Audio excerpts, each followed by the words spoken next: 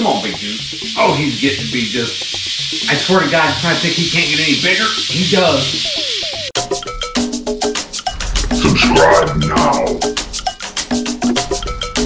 Fangs in your face.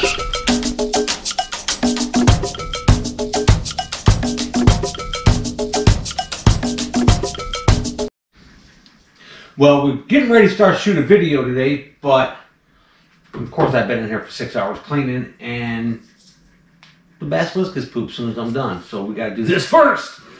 But this is going to be a rattlesnake video, so this may apply. Come on, big boy. This freaking snake is a tank. Look at the size of that bitch. Come on, big dude. Oh, he's getting to be just... I swear to God, he's trying to think he can't get any bigger. He does. Alright, big dude, get in there. Now let's pull little cranky mama out of here. You know, Maximus is really, he's a big gentle giant, but this bitch will light you up. She'll bite you in a heartbeat. And that's why I stand back so I can get a right hook on her.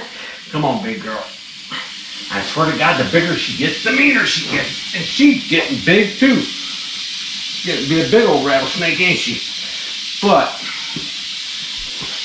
she's very ill-tempered, this snake. I can't even put them in the same thing together because she'll bite them if she gets spooked. But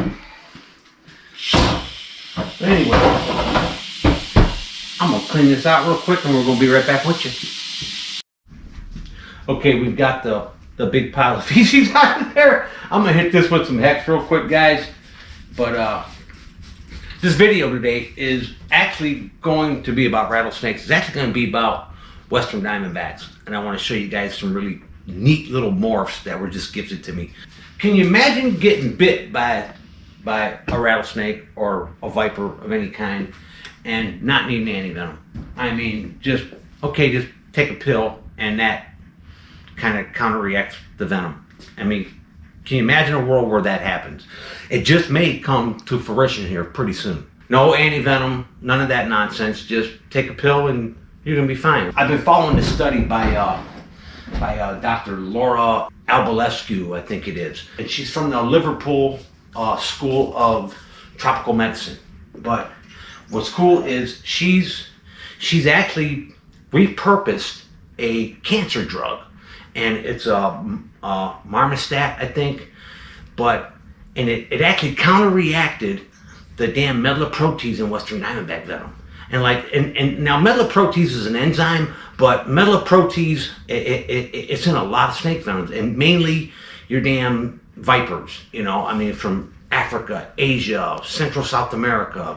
You know, but what's cool is they're thinking they may be able to turn this into an oral medication for an envenomation. It's neat. But they've taken it a step further and found out that adding another, like a second purpose drug, cancer drug, which is I'm doing this off the top of my head, guys. I read this article the other night. It's a small cell toxin inhibitor, okay? And it's used in cancer treatments. But the combination of these two drugs is actually working even better, and they've been trying it with soft scale viper stuff. It's actually in like the second or third stage of clinical trials of using this, so it's cool stuff. But it's out there in the Twitter sphere now, so y'all can find the article. But Dina, you can put a link to that article, right? Yep. But I'll have Dina put the link to it. But it's cool. Imagine getting bit by a damn snake and just take a pill. I mean, or take 2 pills, because she's taking it to the next level, and she's got a whole team, and now there's a bunch of people jumped on this. But it's an interesting read. You guys would enjoy it. I mean, some of it's really dry, and if you don't know the biology of venom and different things, but it's interesting in a whole. You'll enjoy it. Something to inhibit the Metalloprotease in a venom reaction is slick. I mean, the Metalloprotease, the only way I can describe it, the way I understand it is, like, say if venom was a motor, Metalloprotease will be the gasoline that runs that motor. Okay, there's like 60% of Metalloprotease in a lot of Venoms. But it's cool as can be, man. And you guys, check this article out and read it. I mean, it just may change snakebite everywhere. Because you know, according to the World Health Organization, snakebite is it's a world problem, you know, especially in the third world countries where they can't get anti-venom, they can't get treatment, they're out of range, they're in these small villages working crops and getting nailed by saw scales, and down in Central South America, big bothrops, but this might change things, you know, so it's cool. But check out that article, guys, it's very interesting. I gotta put these rattlesnakes back and we're gonna get moving with this video. We're gonna start with Maximus. Okay, we're gonna drop Maximus back in there first. We always put him in first because the little bitch will bite him. But you guys get a chance to read that article. It's interesting. I mean, to be able to take two drugs that are already being used for cancer and repurpose them for something else, especially for a snake bite, is interesting. But come on, big dog. All right, big boy. Oh, he's such a monster. He's my special boy. What a rattlesnake, huh? Come on, big dude. All right. He's such a big, gentle boy, too. I mean, I've had this animal since he was 12 inches long.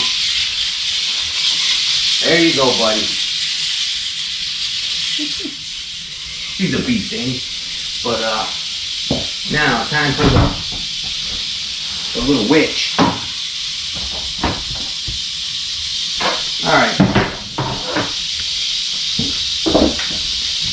Never fails, guys. As soon as we get ready to start shooting something in here, we gotta start cleaning something in here. That's what you get for going in the house to take a shower. Yeah, we left the snake house and went into our house to take a damn shower, and we gotta come back and do it all over again.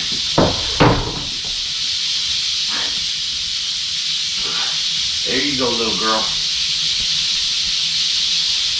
I'll have to show you some of her babies. Man, some of them are so electric. They're all beautiful.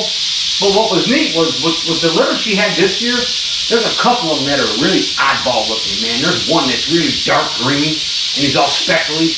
And of course, all the other ones are like really bright and yellow and vibrant. But, wait, Gina's holding her, she's going like this. Because they're buzzing and they're so damn loud. All right, get in there. I don't know if the camera's going to pick your voice up. It might not.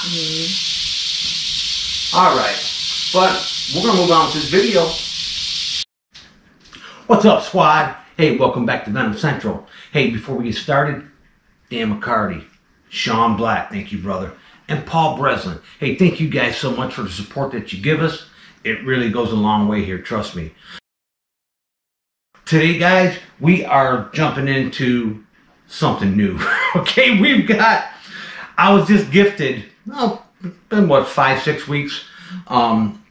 One of our followers, he's actually one of my friends now. He and not just because he gave me some rattlesnakes, but we talk quite a bit. And he's a West Coast snake breeder, and he breeds a lot of native snakes, but he's really heavy into the all the morphs, right? I call them designer rattlesnakes, and my buddy Slither and Sal, thank you, Sal.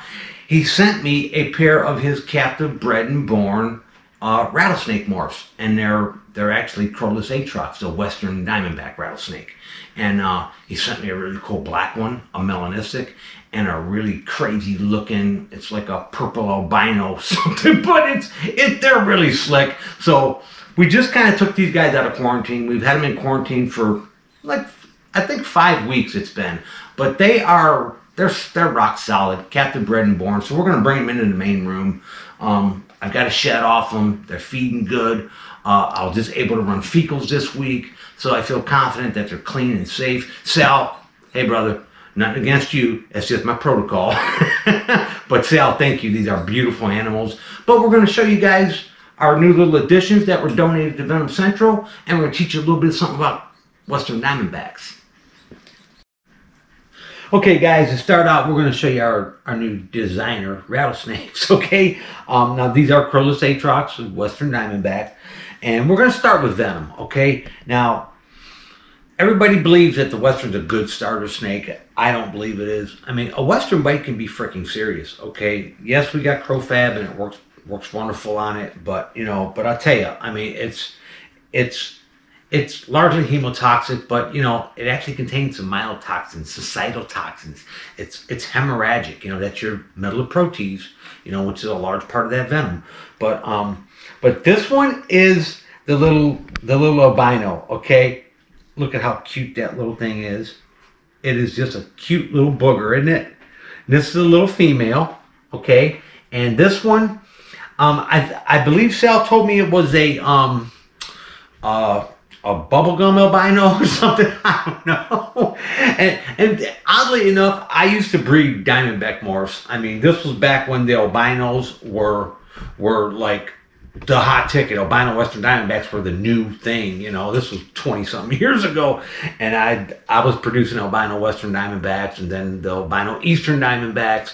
But crazy enough, story, one of my first venomous snakes was a Western Diamondback. I mean, I was already into venomous for maybe 2 or 3 years, and there was an old cat that lived in my neighborhood, and he was a venomous guy. His name was Ron, and I used to go over there and get snakes from him.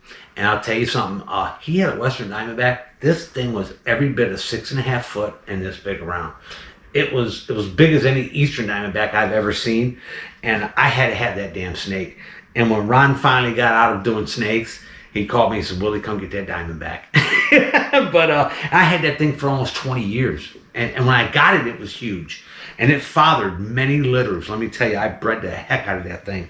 But I'll tell you, these little morphs are just adorable. Thank you, Sal. We love them. They are just cool as ice cream. But now, captive care on Diamondbacks. They are one of the simplest snakes to keep also. I mean, they're damn near simple as a copperhead. And I keep them room temperature, but I give them a nice little warm spot. You know, I'm going to keep these guys in our rack system, and I give them a little warm spot, 82, 83 degrees. The rest of it's ambient temperature, you know, just 78 degrees. And but I'll tell you, in the wintertime, I do let them cool off. I let them get down into the 60s and just leave them there and just don't feed them for a little bit. Let them just chill out and take a break. And they do well with it. But little hide box, water bowl, rubbing branch, and they're fine. And what's neat is you can keep several Westerns together. They're one of the snakes that den up in big populations. They den up in the hundreds, you know what I mean? And they fare well together. If you keep 2 males in a cage that's too small, you will see some combating. You will see males fight no matter what. So I used to always keep like a big male with 3 females, you know? But that's an iconic rattlesnake. It really is. I mean, every old Western movie, anytime you think about the damn Southwest, you think about the Western Diamondback, right? But I'll tell you, northern Mexico, the Western Diamondback is probably responsible for more snake fatalities than any other snake. They're that prolific and that prevalent there. And it's probably the most common damn rattlesnake throughout the whole Southwest. I mean, I've seen hundreds of them in the wild, and their temper and temperament can go either way. Like this little gal, she's a little sweetheart. Okay, I mean, she lets you move her around. You can see this is a female by her little short stubby tail. She's a little sweetheart. She doesn't strike at me. She's not, you know, she doesn't have a very defensive posture. But the male, when I break the male out and show you him, he's a little shithead. He strikes at you. He's full Western Diamondback. Now, I've seen these guys in the wild.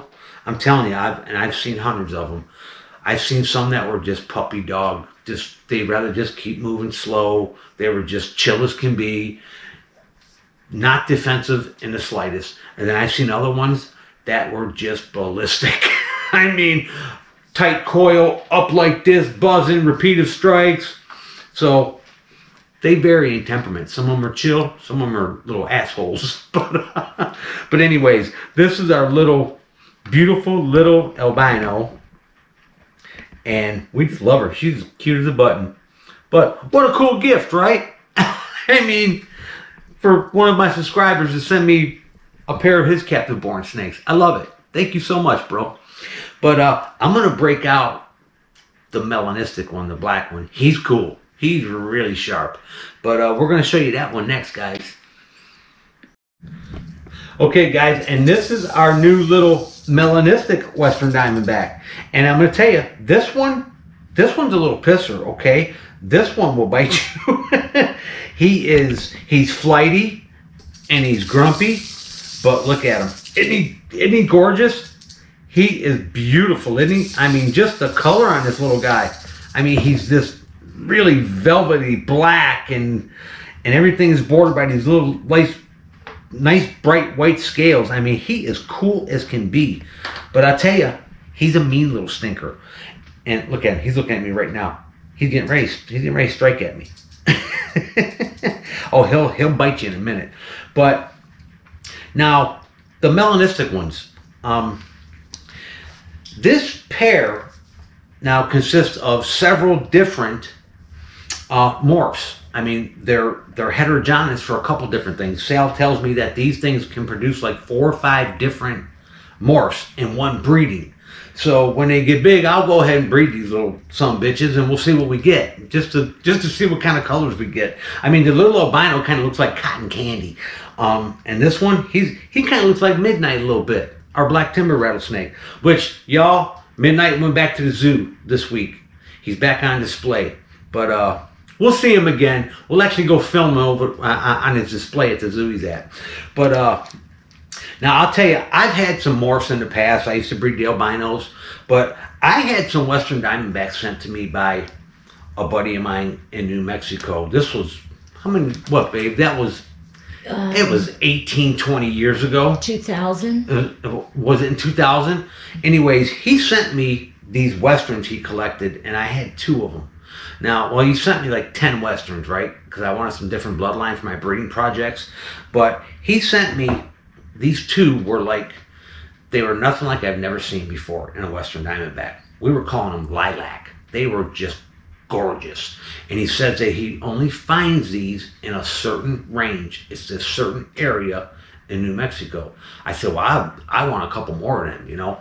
But this is way back when like the internet was just like getting popular, and there was a site called pitvipers.com, and I posted a picture of it on there, right? And another buddy of mine in Florida that used to breed albino Eastern Diamondbacks, he wanted that snake so bad. He goes, please send me one. He goes, it's got to be some kind of morph. And I'm like, the gentleman tells me that these things, one range he gets them from, they look like this. But he offered me an obscene amount of money for it, so I sold it to him. I kept one, and I sold my buddy Greg one. And he had that snake 24 hours, and it bit him. And an accident happened, and he got tagged by it. And it was a big male. It was about a 4-footer, this big around. But it put him in the hospital for 3 weeks. I mean, it's just, Westerns are no freaking joke. I mean, they got a hot bite. But it was a big mean bastard, and it lit him up. And I didn't know about it till months later. I talked to him. I said, hey, how'd that snake I sent you? He goes, good. He goes, it almost killed me, but it's doing good. The Westerns, guys, they make great captives, and they breed readily in captivity. I mean, I've bred them a bunch of times. And I tell you, with breeding them, maturity is usually at about 4 to 5 years old. That's what I used to hold mine off till. But I tell you, I know other guys that say that theirs reproduced at 3 years old.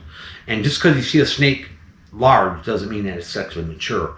But I've always waited till they're at least 4 to 5 years old. I mean, I actually put them through a little cool down.